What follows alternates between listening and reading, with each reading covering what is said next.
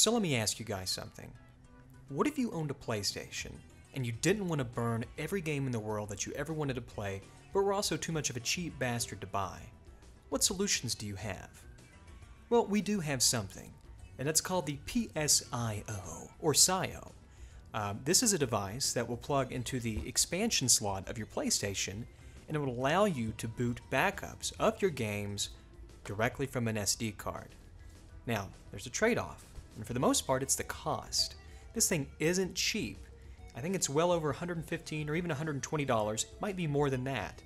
And on top of that, the real caveat is this is not a simple plug and play device. No, this requires internal modifications that must be done to your PlayStation in order for this to work correctly. Now today, that's what we're going to do. We're going to take this 75,000 series PS1 apart, and we're going to do the mods that are necessary in order for this to work. Sit back, strap on. It's Brittany, bitch.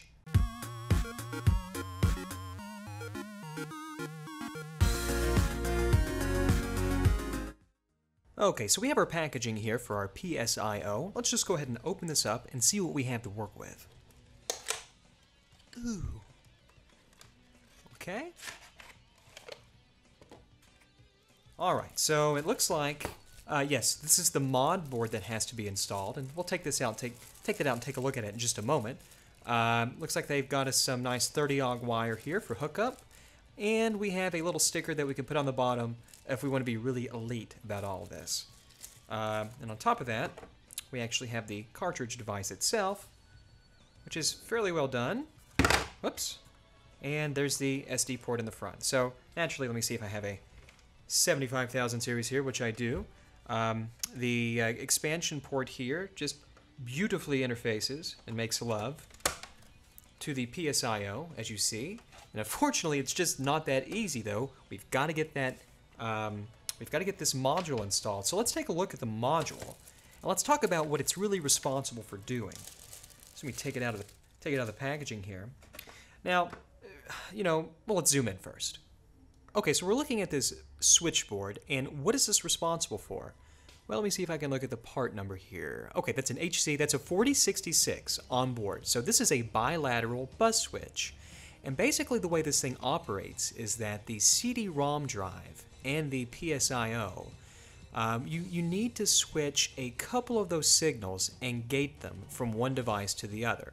So for example, if you're wanting to use the PSIO, there are a couple of signals that need to be routed only to the PSIO and blocked from interfacing with the CD-ROM drive.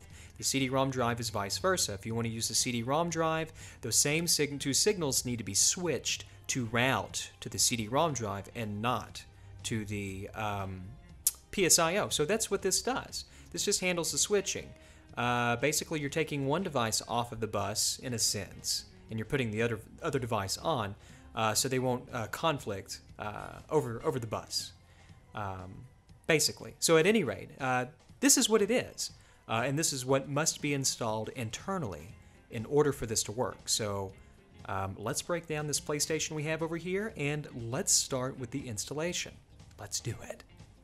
Let's break it down.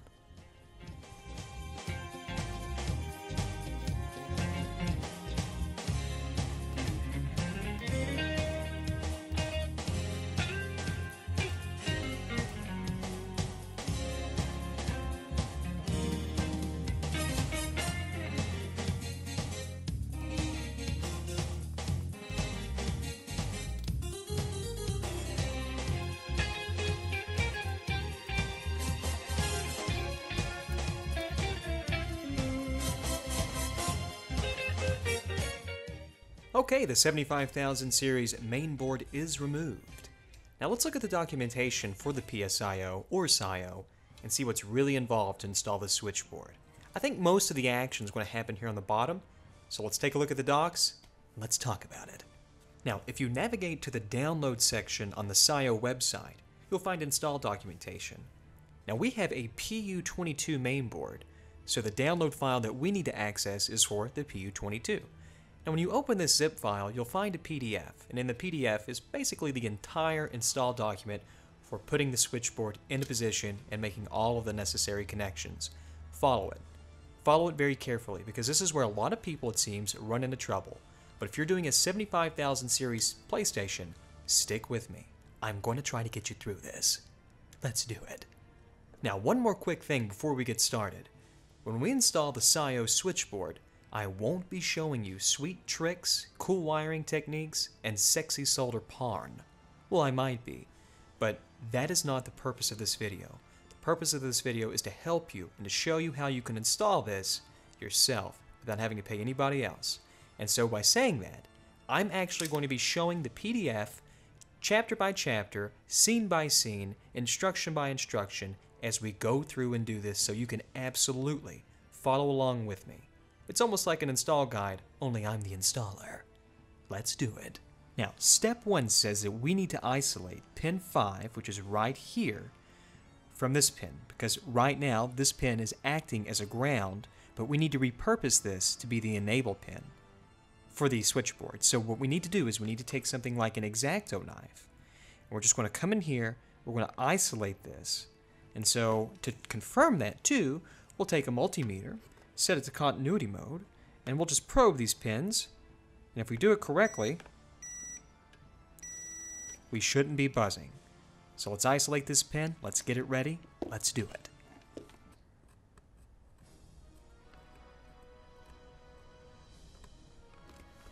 Okay, let's see if that's good enough.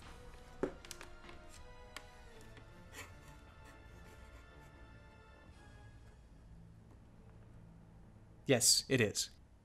Now for the second step, we need to prepare the chip select as well as the interrupt trace.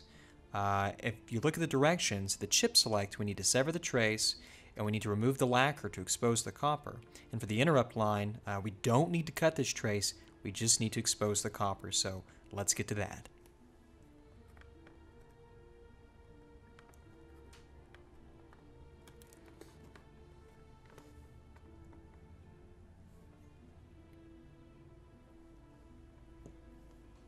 Okay, we cut the trace. Now let's expose that copper by removing the lacquer. Now to do that, as I've recommended in very old videos, I strongly recommend the use of a nylon or preferably fiberglass pin. Just be very careful. This will remove solder resist or solder mask, but as long as you're careful and cautious, it does a fine job at removing this, this lacquer. So let's do that.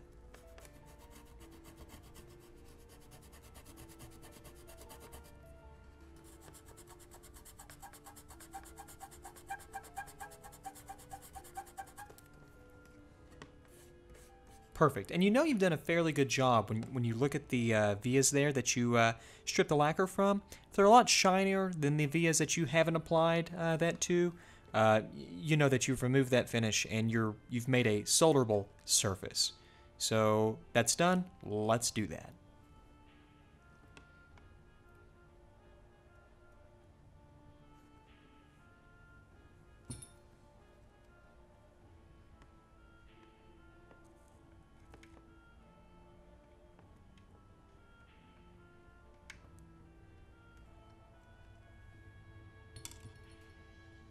Okay, we've soldered the CD-ROM chip select conductor. Now let's do the CD-ROM interrupt, which is pin 117.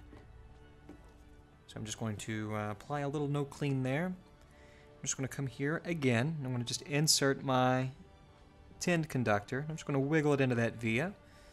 I'm not going to do too much here once I get it in. I'm not going to necessarily fold it down in any direction. We've got a good amount of no clean flux on there, so we should have a good wetting performance here. And we're just going to apply a little solder just like that, and the light might be playing tricks on that, but let me see if I can angle this up so you can see. Yeah, excellent joints there on both. So that takes care of the CD-ROM chip select and the interrupt signal. We've also cut that trace, and again, if you want to make sure that you've thoroughly or adequately severed these traces, just take your multimeter and just go to the place in which the trace here is routed. In this case, it's actually right here. So if we just come up here, for example, we cut the chip enable for the CD-ROM, nothing. But if I actually go right here to where we severed it, which I think is right in there, yeah, see? So that's how you can check that. Very simple. Let's move on. Now, just as the picture I have superimposed here suggests, we'll be working with the CPU chip select signal, which is right here, and the CPU interrupt pin, which is buried right in here. So the only trace that we need to cut is the CPU interrupt pin. So let me just get out the old X-Acto knife, which I already have here. And let me see. Let me get my bearings here. Right here. Okay, I got it. Just looking at the graph, making sure I'm doing this correctly. Right, there's the old girl, so we need to slice that down. Let me just, it's kind of hard with the camera in the way. Let me see if I can get a little closer, just like that. Perfect. Let me get right on that trace, and I'm just going to not a lot of pressure at first. Real quick, I should have talked about this. When you're severing a trace on a board like this, the first pass that you make, you're just making your track for your knife to follow through on the next run. So you're not putting a lot of pressure down, you're just making a little groove. And with every pass that you make after you make your initial groove, you're going to put a little more pressure down on it, and that should be pretty good. So as you can see here, we got a pretty good little slice here of this. But I'm going to do a couple of more, just for good measure. So I'm just going to come here and find my track, and I'm just going to go down again very gently, down again very gently. That should be pretty good. I think that's pretty good. Just want to sort of move that out of the way. Great. Okay, since we have the CPU interrupt line severed here, let's just take our fiberglass brush and remove that lacquer so we can get a good substrate to solder to.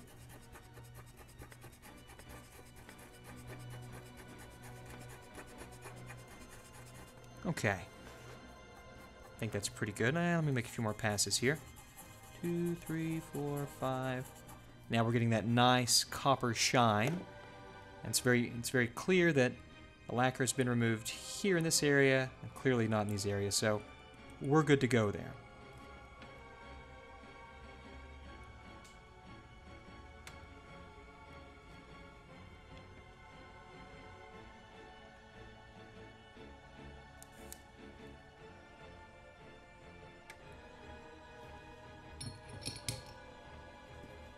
Okay, let's just put this conductor in. Nice and easy, just like that. Beautiful.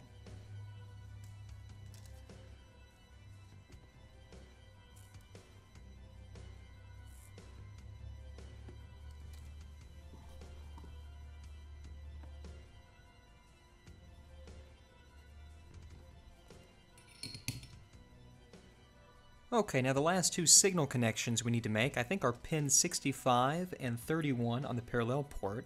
And yeah, we've got the documentation up here. These don't require any cutting. So let's do it.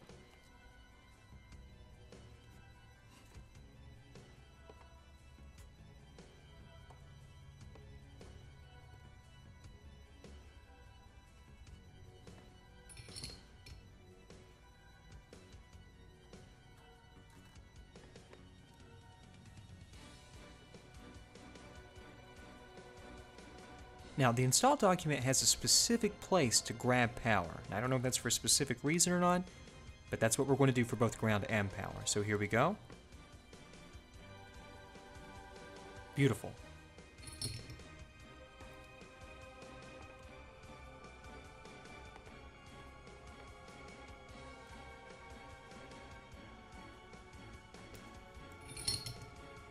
And lastly, we need to grab 3.3 volts directly from the multi-out, from the expansion connector here, and it's all coming from this pin. Just want to go ahead and add a little solder there.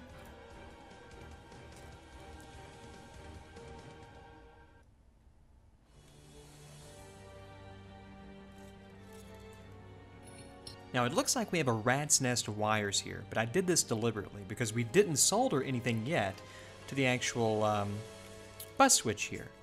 And the reason for that is quite simple. We can always go back and we can look, as a matter of fact I'll put the picture up right now, of where precisely everything is supposed to go. So we didn't need to solder this yet. We can make this look super neat because we have a nice map here. I'm just going to wire this in. Let's do it.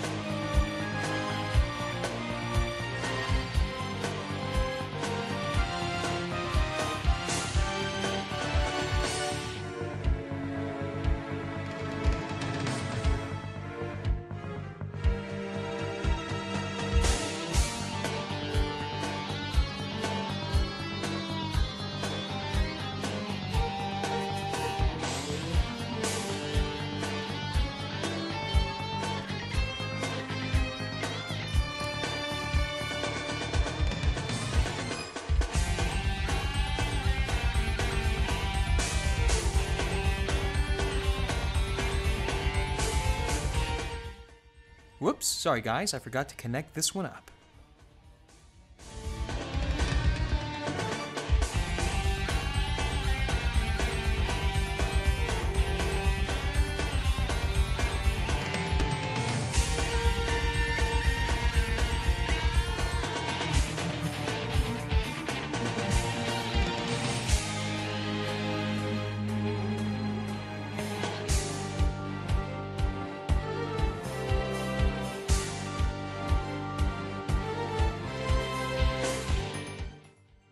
Now, if you guys have been following along with me, you should have an end result that's very similar to this.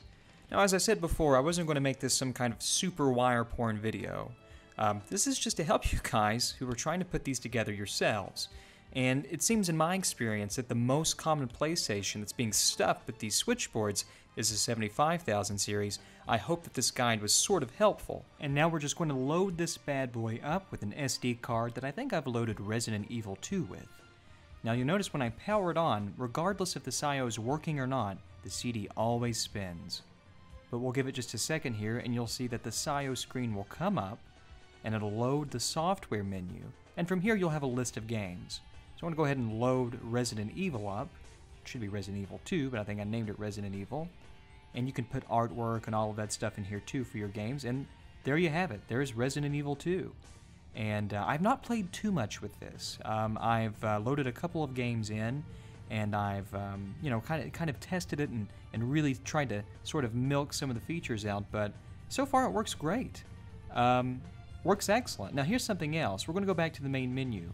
You need to make sure that the switch is working correctly, and we're going to try to load a CD. Because remember, we need to make sure those signals are changing over. And as you can see, the CD loaded just fine.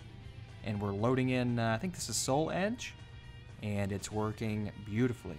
So having said that, guys, I think this pretty much concludes this video. I hope you enjoyed it, and I hope this was a good guide. Again, it wasn't a super solder porn, you know, video. It was just, I wanted to help you guys. I've got this request a lot, so here it is. I envision that's Bob, and I'm needing him.